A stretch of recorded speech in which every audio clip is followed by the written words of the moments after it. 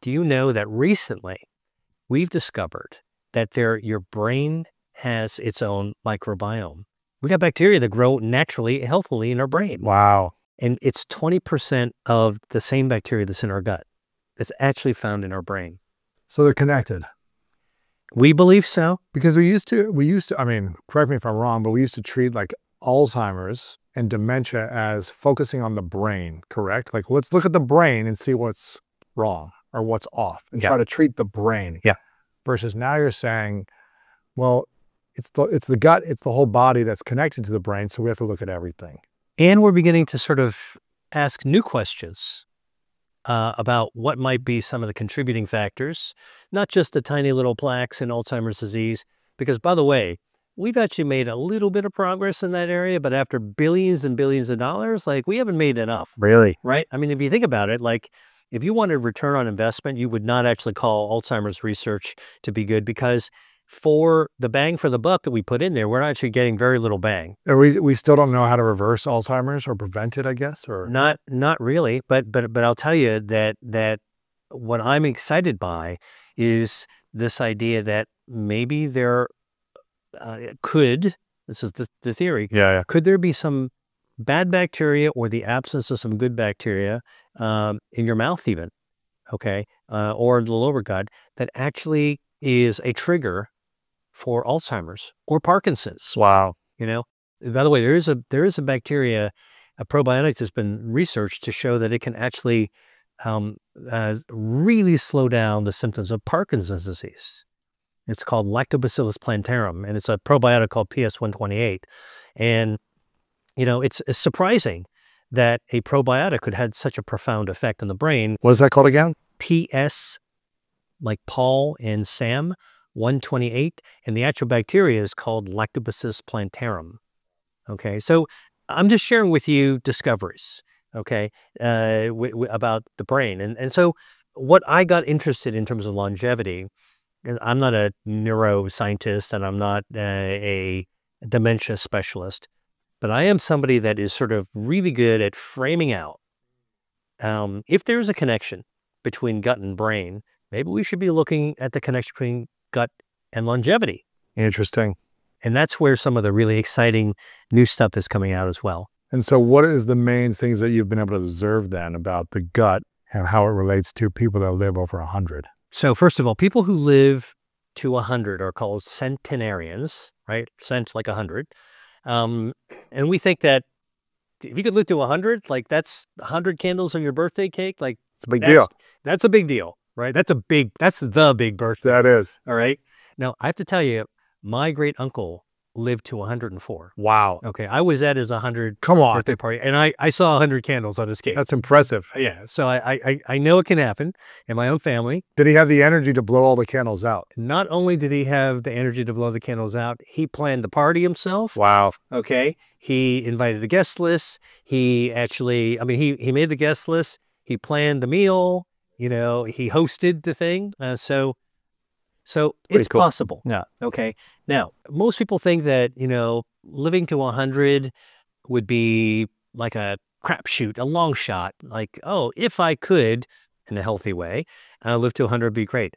But, you know, because I've been doing some research on this, it turns out today, you know how many people are 100 years old now? I think you said it was close to 1 million or over 1 million. Today, there are 722,000 people who are centenarians living in the world.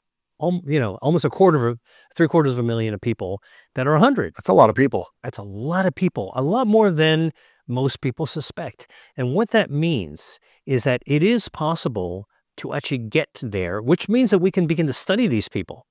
And that's where like I think some of the most exciting and provocative stuff actually is, right? So, and people are studying their gut bacteria. Yeah, and really?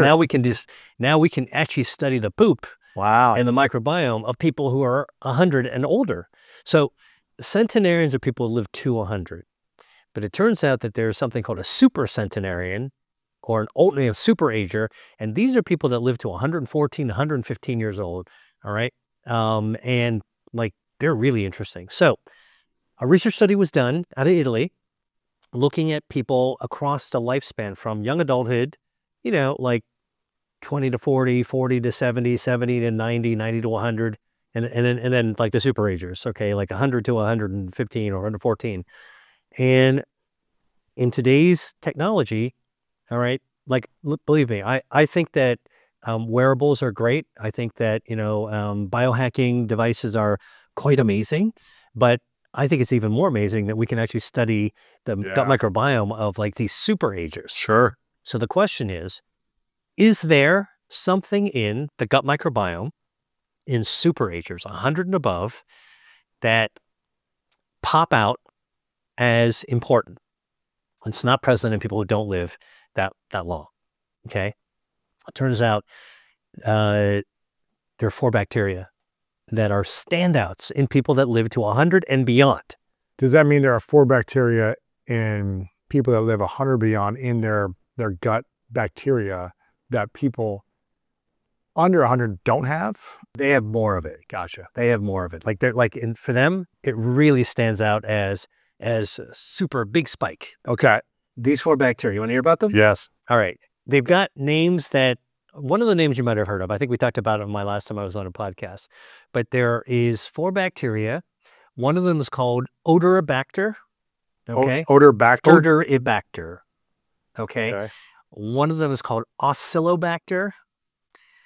One of them is called Christensenella. And then the 4th one is our old friend Akkermansia. Okay. And we've talked about Akkermansia before, okay. which it's sort of been making the rounds as a important gut bacteria. I think the last time I was here, I was telling you that there have been discoveries that if you have cancer and you're on immunotherapy, which jacks up your own immune system to attack the cancer, it's not chemo. It's one of the most natural ways of approaching cancer. It's resulting in complete responses, meaning stage 4 to stage 0. Okay.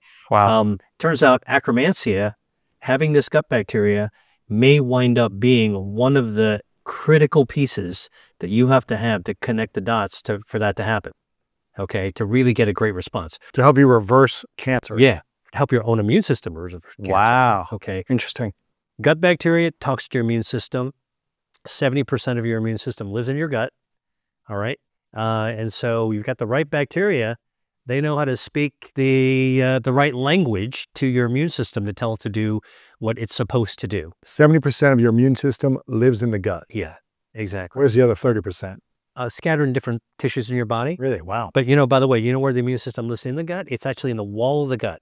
Think of your gut as a garden hose. Cut that garden hose open and look in the cross section. There's a little empty stuff in the middle. That's where the bacteria live. That's where your immune system is. Your immune system lives in the wall of the garden hose, inside the wall. And the bacteria live inside the cavity of the garden hose. Wow. And they talk to each other like college students shouting at each other through a cheap wall in a dorm room. Thank you for watching this video. If you want more inspiring clips like this, make sure to click right here to subscribe and click right here to watch that next video that is specific to support you in your life.